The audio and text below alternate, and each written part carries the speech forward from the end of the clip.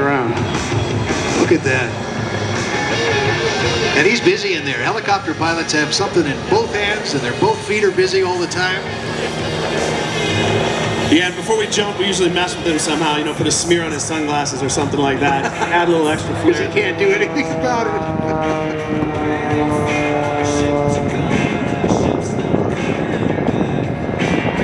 Our winds aloft are just a little bit more than they are at the surface today, too.